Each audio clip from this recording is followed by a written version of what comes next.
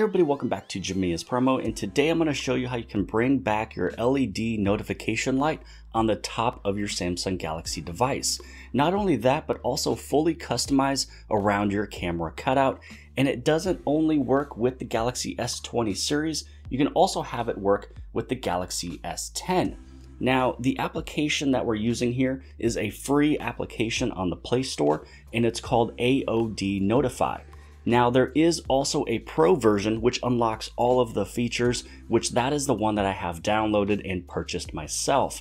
Now, originally the price was $299, but as I went into purchasing and I hit back because I wanted to basically cancel, then it gave me $1 off. So now I purchased it for $1.99, and it's pretty nice and convenient having all of the features.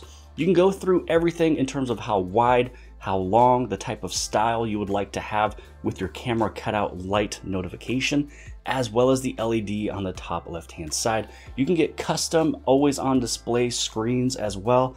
So there is a lot going on with this application, so make sure you stay tuned for the majority of this video so you kind of know everything you're able to do. There's quite a few screens we have to go into to customize everything, and then this is where you can purchase that Pro version. Now you can see that this is still going off, and that is because I have a timer set for all notifications, because the purpose of this is to let you know your notifications when you're walked away, you're not next to your phone. So you come back about 2 or 3 minutes later, you can either see that circulating color or you can see the dot on the top left hand side, and that will go until you get rid of the notification. Now, this first one is dealing with notifications. How is the notifications responding? When are they going to be ignored? When can they be marked as seen? And which applications you want to work with this application. So we're going to go inside of the apps on the very top. Now, I have these ones selected and turned on. That's why they're automatically located on the top. Facebook, Gmail, Hangouts, Instagram, Messages, Messenger, Outlook, Snapchat, and Twitter. Now, this originally started in alphabetical order until you turn them on. Once they're turned on and activated, they'll all be located on the very top. Now, the first thing you also want to make sure is when you get this application downloaded, you accept all the permissions, you turn on all the overlays and everything else, so this light is able to work with all these apps. Now, the next one is events. If you have the free version, you won't be able to do these. So I selected the Pro version because the main reason why I love the LED was when I'm away from my phone for multiple minutes, I see a blinking light on the top letting me know, is my phone charging? Is it fully charged? And which notifications did I get? Now, I only chose the option for fully charged because if my phone is charging or wirelessly charging, whatever it is, when I see that green little light on the top left, I know that it is fully charged and I can make sure it's unplugged or taken off. Now, this category in the middle is the ignore notifications. I have it turned on for the non-removable. So any of the notifications that I can't really remove, I'm just going to have them ignored. So that could be something with weather application or something updating. If it's going to go away anyways, it's just going to ignore it on the very top. So it doesn't have to light up a light for me. For marking notifications as seen, I want that to be as cleared. So that's by default. So when you clear your notification, that means that light will go away. But you can also have two other options. If you unlock your phone or if you turn on the screen, all the notification lights can go away. But I would rather have it like this because if I cleared the notification, more than likely I have seen it. Now, this next category is notification light. This is where you fully customize how you want your light and LED to look. So when you go inside of the color, this is actually pretty cool. Inside the color, the top section is for when your screen is on, and this one is for when your screen is off. Now, when the screen is on, I have it around the camera edge. So you noticed when I got a notification at the beginning of the video, it went only around the camera. Now, you can put it around the edges if you want, but I already have edge lighting working, so I don't really have this as an option, but you can turn your edge lighting off, and then you can have this application do it for you, and you can just fully customize how you want this thing to look. You can change the color, the thickness, and how it looks and stuff like that. You also have the LED dot, which this you can see here is already set for the screen off. So I'm going to go around my camera edge. This one on the very bottom is going to be the LED dot, and then you're done with the style. Now, when you head over into effects, this is where you can change the way that it looks. My favorite one is shimmer. So this is what the pulse looks like.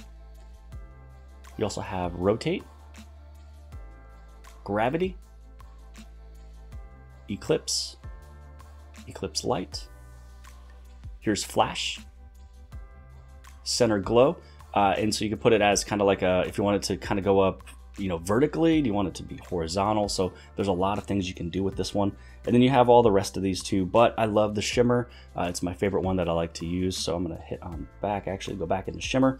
Then right over here, you can change the speed. So if you want it to go just a little bit faster, and if you want it to go just a little bit slower. So I had mine somewhere around, I think it was 150. So we're gonna put it somewhere close to that, and I'm happy with that effect. Now we're gonna head inside of the dimensions. This is where you can add in the thickness, you can resize it.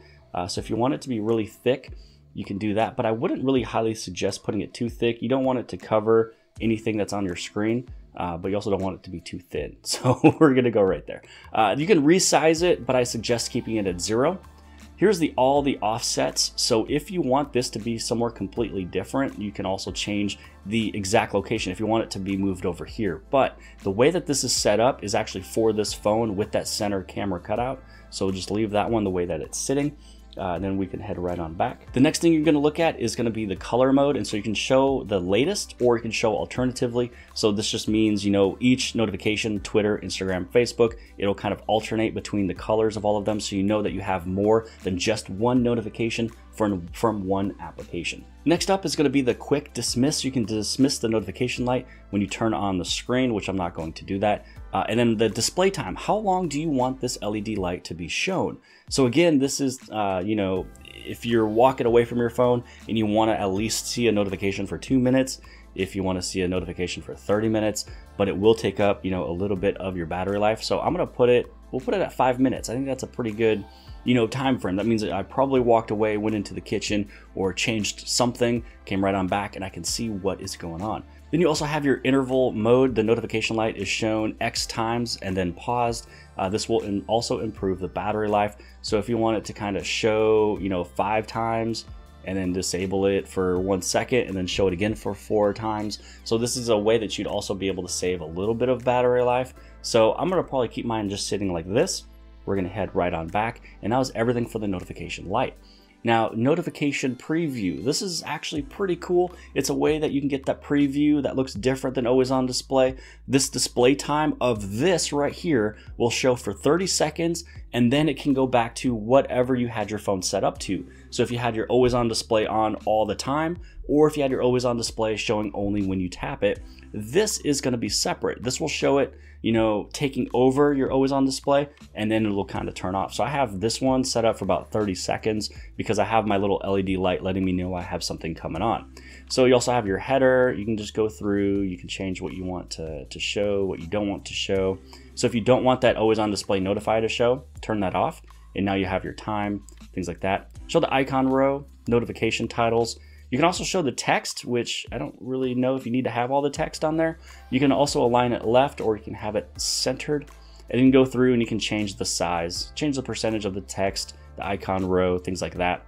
This all looks pretty good to me. You can also hit on this right here. You can actually preview it. So if you turn off your screen, you can take a look at what it looks like. But this is really what it looks like right there. So we don't need to go back another screen. For the always on display, this is how I have mine set up. This will actually take you into the settings of the actual Samsung settings. So hide the always on display. This one is only on notifications. So activate the always on display when notifications arrive, and disable always on display if notifications are seen. So that's how I have mine set up right there. I don't want to have always on just because that'll take a little bit of battery. You can change your clock style. So this is literally going into, again, the Samsung settings of what you want your clock style to look like. So once you go through there, you can go through some of your general settings. Again, this is everything for your lock screen. You can go inside of your always on display. You can make some settings changes there. And then you also have nighttime. So custom nighttime, follow do not disturb. So if you set up a do not disturb, which I do, this will actually go with that time setting, so you won't get notification lights coming through. The display time at nighttime, again, you can change. So I mean, there's so much going on right here.